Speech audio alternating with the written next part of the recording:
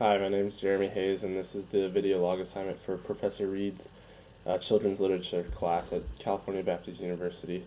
The first book I chose to read is called Gandhi, Fighter Without a Sword by Jeanette Eaton.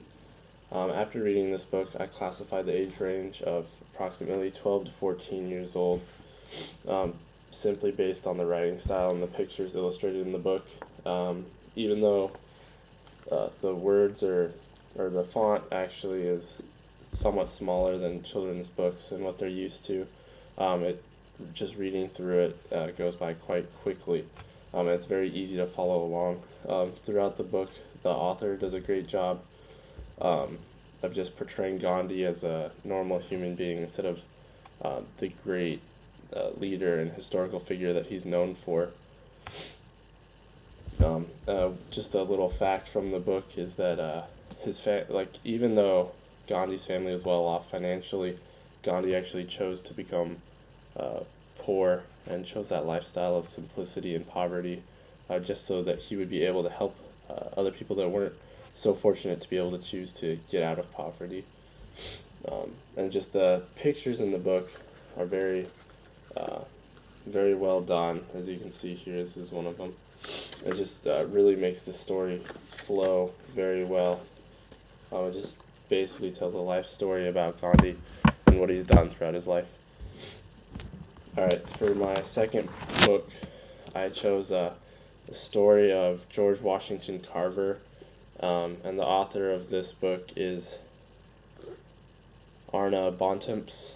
And after reading this book could be read from ages 9 to 12 roughly, or even adults. And it just goes through all of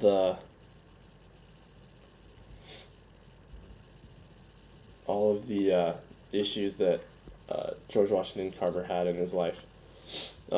He did groundbreaking work as a scientist and educator at Alabama's Tuskegee University under Booker T. Washington.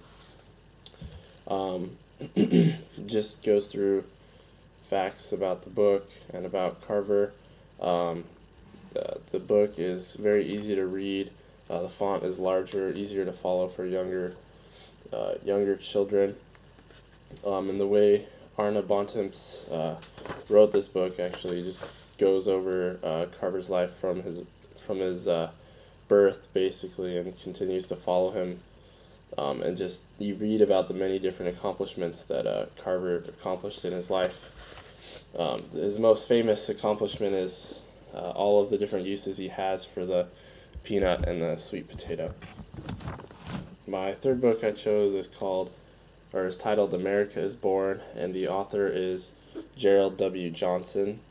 For this book, I'd say it's a young adult book, but also could be taught in the K through 6 setting. Once again, it's just super easy to read. Not a lot of words are used that are difficult for children to understand. The vocabulary in the book is very, very easy to follow. Even though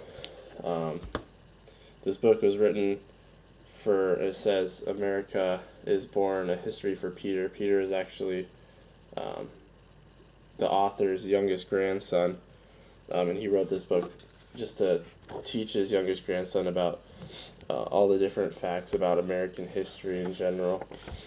Just going throughout the United States, learning about everything, just from the beginning of when America was formed in the United States. Okay, the fourth book I chose is called Frontier Living. And this is actually an illustrated guide to pioneer life in America, and it includes a bunch of cool pictures and everything. And it was actually it was written and it was also illustrated by Edwin Tunis. There's over 200 drawings in this book, so that plays a very important part when he's delivering his message on the history of frontier living in America. This is definitely very, in my opinion, it's more of a difficult book, so it would definitely be the earliest of 6th grade that readers would be able to really get into it and understand it completely. all of the pictures and the drawings used are very well done, and they basically just go along directly with the written commentary that the author does, and this just makes it flow a lot better. You're able to follow and really picture in your mind what exactly was going on, because there's the illustration for you to follow. It gives you just a bunch of different pictures that you can follow. Like there's just different styles of everything. It just really helps flow. After reading it, I thought it was more of a juvenile researcher's book more than a story, I guess you could say. It's really more for people wanting to learn more about frontier living in the United States rather than just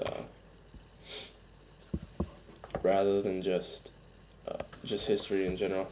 So it really narrows it down for you, and it talks about different aspects of living, pretty much. The last book I chose is called The Great American Gold Rush, and this is by the author Rhoda Bloomberg. This book's ages pretty much 11 to 13.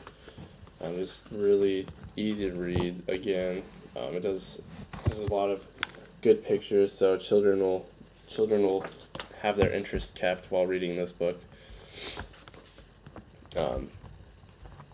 In this book, it has a bunch of not just drawings but pictures as well that go along exactly with the words that we were able to visualize, as I said with the Frontier Living book as well. It's really a strong point in this novel, or this book. It really helps, obviously it helps teach younger people about all of the issues during the gold rush and just the period of the gold rush in general. And with the pictures, it shows exactly what it was like. Inside here, there's actually like letters and diaries and newspapers that are all put in here. That way you know this was actually from that time, so you know exactly what it looks like. Here's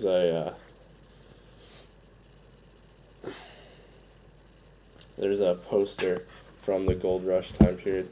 It has posters, and the author did a good job of just going through the history of the gold rush and just being able to teach people exactly what went on.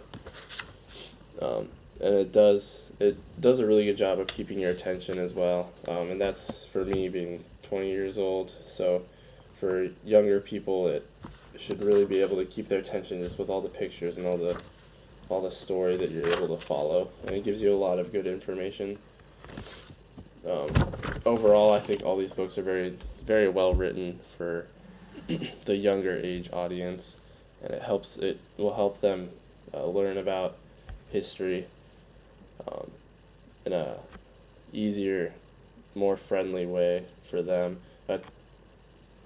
A teacher for K through 6 would be specifically more towards 6th grade. 5th and 6th grade, all these books are leaned towards, and a teacher would just be able to pick these up and have their students want to read them, and actually after reading them want to learn more about each area, such as the gold rush or the frontier living.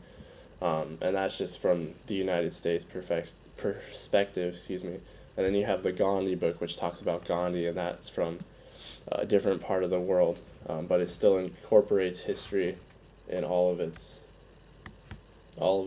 storytelling. It's not just a novel; it's actually facts and telling people exactly what happened and what he did. All right. So thank you for watching, and goodbye.